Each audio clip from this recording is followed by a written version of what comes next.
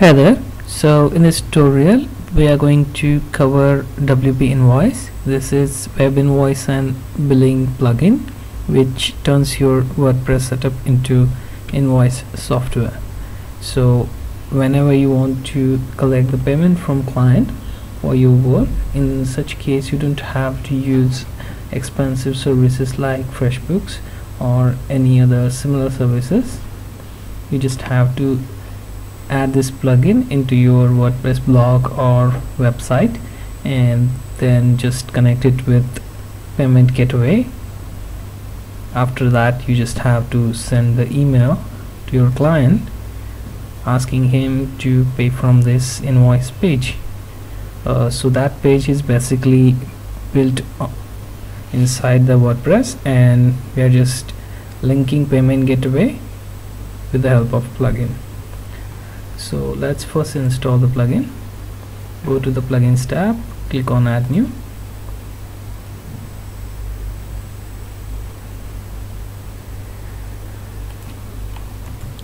Type WP Invoice.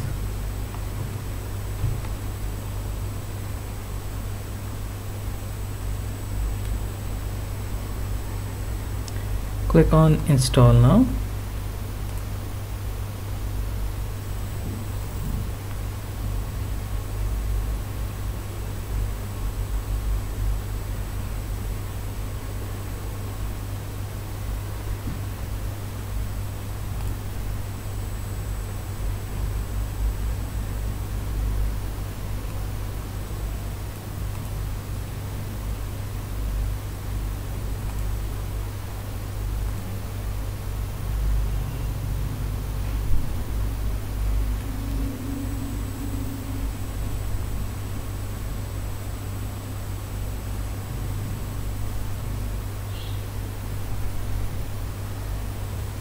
Okay, the plugin is installed and it is showing in sidebar.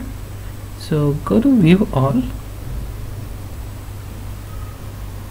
where you will find that it is currently empty right now, which you can fill it with business name. Then where you want to display the invoice, you can put it on about page, or you can simply use your sample page.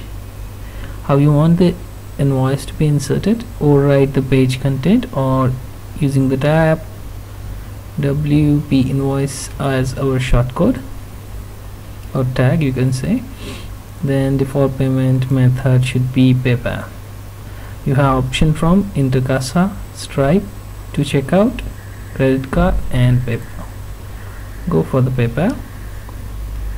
Then you can make the changes here, like PayPal username, something like admin at pepperstreet.com. okay, then use in test mode, enable it if you have the API, then IP and URL if it exists. If no, then just leave it, then save the settings. After that, it asks you to add your client email. So add it something like, let's say my client is from UK and her name is Nikita AB at pepperstreet.com.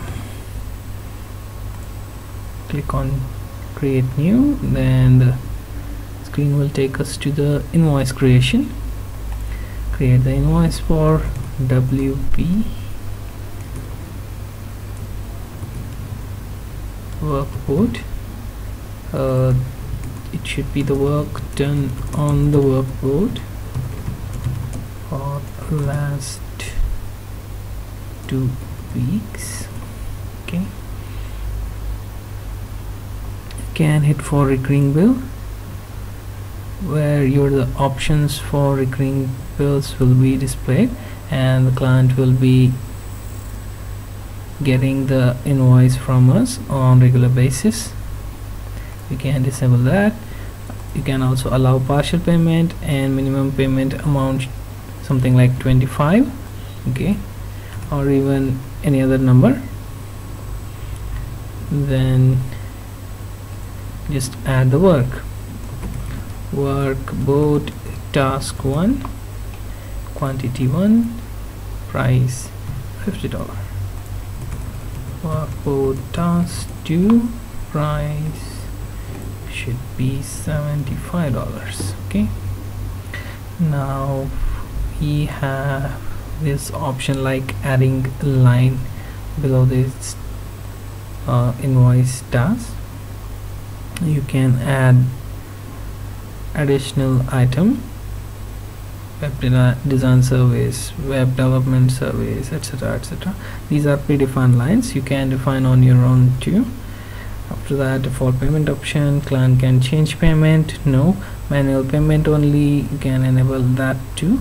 Currency should be US dollar, so whenever if you want to get paid in US dollar, you can keep it as default, or you change to something like say pound, British pounds, sterling, or euro. Once you are done with this, you just have to save this invoice. Okay, so the invoice is saved. Let's check this page. Invoice ID is #340. It means nothing right now, so don't worry about it. Okay, so as you can see, I have overridden my sample page with this invoice page. You can add additional detail related to your job. Name of your client is displayed here, and they have still not done much personalization. They are using email address to personalizing, which is not a good thing. I think there should be a name, so just forget it for now. Just see that your client is saying welcome, after that then email ID, then the number of tasks that you have performed, then balance and subtotal. After that, for payment field, they have to fill all of this and then process the payment.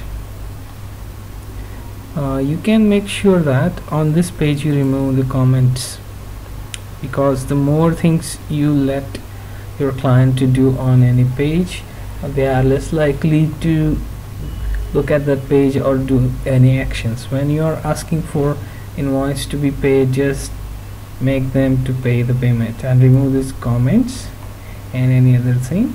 Also, one thing you can do is for specific pages, you can remove the top menu bar as well. For each WordPress plugin, those small shortcuts will be different. So when you're asking for an invoice, make sure those pages have only the top logo of the company and the invoice and the button for the payment. So this is pretty much how this WP Invoice plugin works. In future tutorial, I will cover a few other types of invoice and billing applications for WordPress. I hope you have enjoyed this tutorial. If you have any questions, send me a message on my channel and I will see if I can help you with anything. Till then, bye.